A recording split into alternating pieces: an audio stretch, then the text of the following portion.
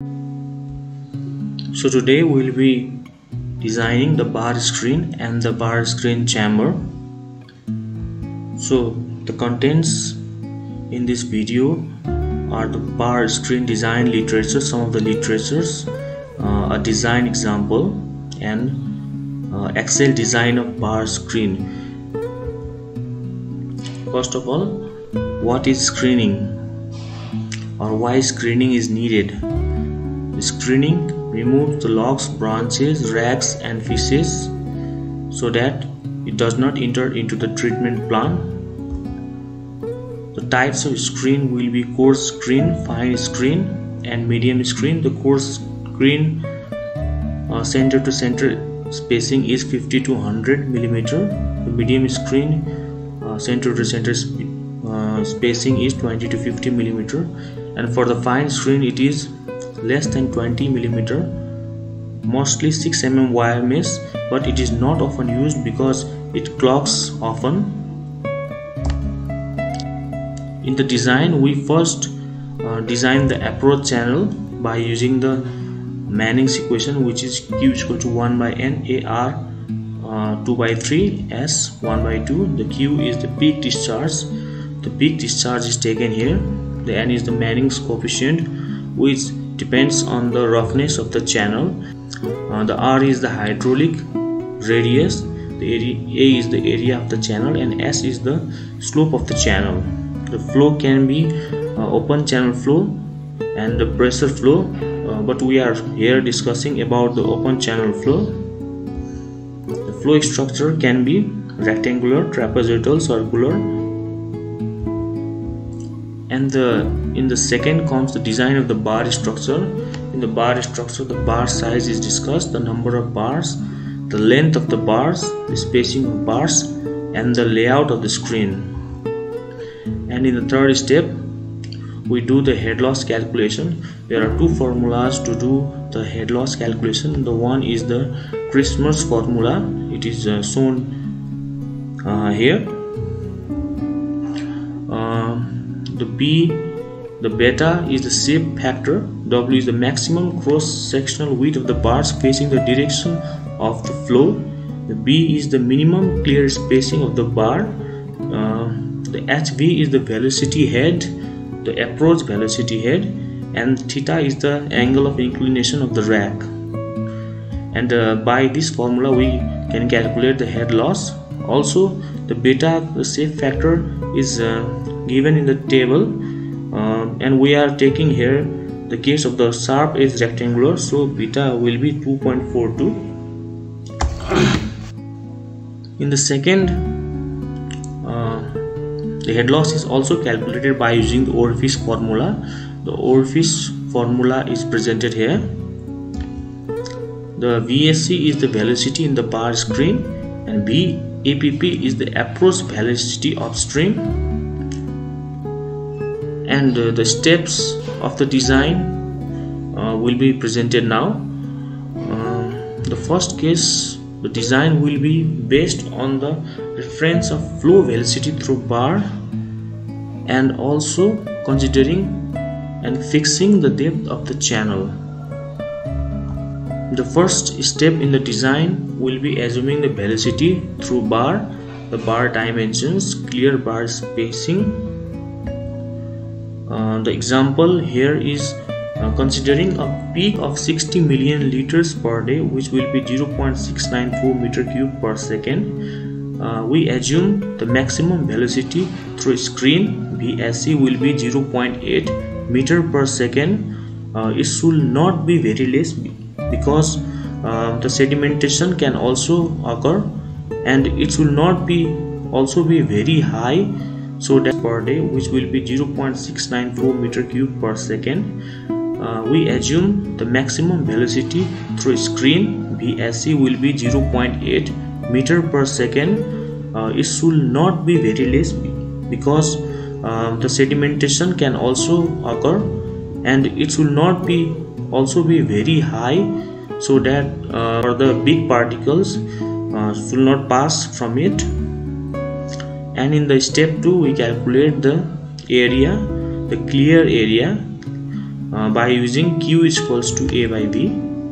The clear area of openings through the racks here is 0.878675 meter square of area. And in the third step, we calculate the clear spacings. The clear width of opening through rack will be area by depth. We have taken a depth of 1.05 meter, so the clear width of the opening is 0.826 meters. The number of clear spacing will be 0.826 into 1000. It will take into millimeter divided by clear spacing, which is 25 millimeter. So 33.04 millimeter. We have to increase the round off to 1. So we are taking 34 number of clear spacings. The number of bars will be 34 plus 1 35, because we are taking the bar in the corners also. So we are increasing the clear spacing, so the new clear spacing will be 24.29 millimeter, and the total width of the chamber will be the width of the bar plus width of the clear spacing, which will be 1.107 meters. Now in the step 4, we calculate the length of the bar. First, we assume the freeboard of 0.25 meter, because there should be a freeboard, and in the freeboard also there will be bar. So the total depth of the channel will be 1.05 meter, which we have considered earlier, and 0.25, and it came out to be 1.3 meters. Also, assuming the inclination of bars with horizontal as 75 degree. So the length of one bar will be dt by sine theta. So it is the length of the bar. It will be dt, the total depth, and the sine theta, which is sine 75 degree. So it is 1.294 meter. Also the projected length of the bar, which is this, which came out to be 0.335 meter. It is essential because we cannot lay out the angle of 75. We need to find the projected length and the height so as to incline it to the 75 degree. In the step 5, we calculate the approach velocity and the area of the channel. The approach velocity is simple, and it's calculated by discharge by area, and it came out to be 0.598 meter per second. Also, the total area of the channel AC is total width into total depth. And in step 6, we calculate the head loss first by using the Christmas formula. The beta is taken as 2.42, the velocity head as v square by 2g, and theta as 75 degree. So the calculated head loss came out to be very small of 0.925 centimeter. Again, we calculate by using the orifice formula. The velocity through screen is 0.8 meter per second, and the approach velocity is 0.598 meter per second. The calculated head loss came out to be 2.06 centimeters. So we have to take the greater head loss of the two, which is 2.06 centimeters. Step 7, we calculate screen considering 50% clogged condition. Approach velocity is 0.598 meter per second, but the velocity in screen will be twice the velocity in the clean rack, because the 50% is clogged, so the velocity will be double, which is 1.6 meter per second. Using the orifice formula, the calculated head loss will be 16.06 centimeters. So previously in the clean head loss it is 2.02 centimeters, and now in the 50% clogged condition 16 centimeter. So we can see significant higher head loss, and it also indicates the screen cleaning time, that if the head rises to 16 centimeter, then the screen needs to be cleaned. Finally, the design summary and drawing. So it is taken from the design Excel sheet. The drawing is auto generated, so we can see the depth of water will be 1.05 meter. The velocity, approach velocity is 0.598 meter per second. The drop is taken as 2.06 centimeters.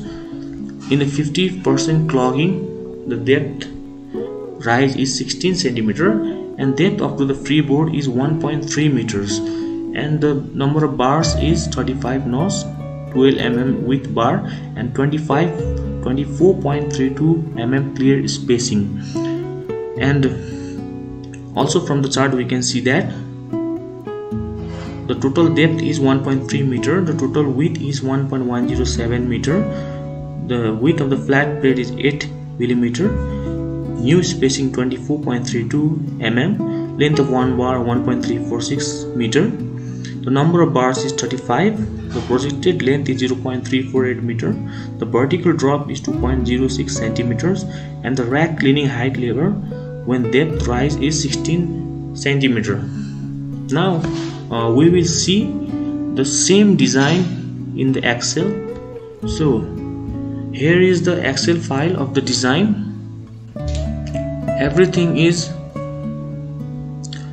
in formula and we just need to input where the color is yellow only. So the peak discharge was 60 mld, which is 0.694 meter per second. The minimum velocity through screen is assumed at 0.8 meter per second. The width of the flat plate is taken as 8 millimeter. The clear spacing between bars is taken as 25 millimeter. The angle of inclination of bars is taken as 75 degree.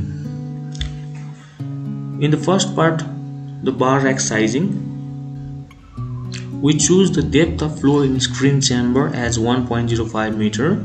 The clear area of openings to rack is calculated at 0.868 meter square. The clear width of opening to the rack is calculated as 0.8267 meter.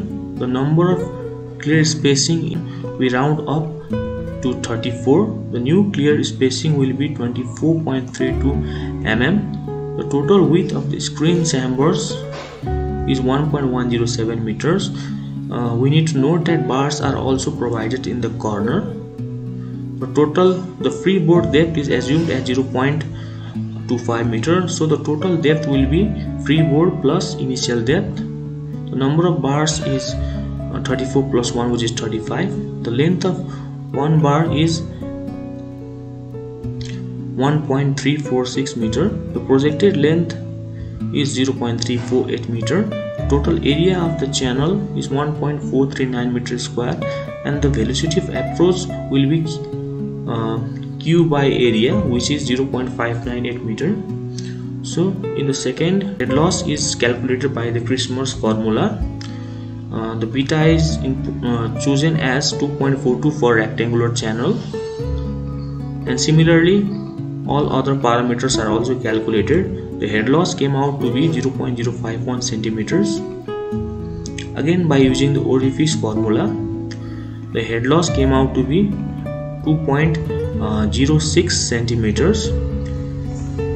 So we are choosing the greater of the two values, which is 2.06 centimeters, and now we calculate the head loss in the 50% clogged conditions. The velocity in the clogged condition will be 1.6, which is twice the initial velocity in the bar, and the head loss is calculated as 16.06 centimeter. It should be checked that for the total depth so as overflow does not occur. When the height rises to above level, manual or automatic cleanings will be done. So the design summary is like this, which is same as in the presentation file, and the bar is drawn automatically here, auto generated. Everything is linked, and we can simply print and submit. And also this file is all linked and all in formula, so we just need to input where there is yellow color. So I will be giving this file, link will be provided in the description. Please check the link in the description of this video, and if there are any comments, any suggestions or any modification needed, if needed, please comment below. I will be providing the link of this Excel design file in the description of this video, so please check out the description and download the design file. And in the second part we will be looking at a different condition and a different design file.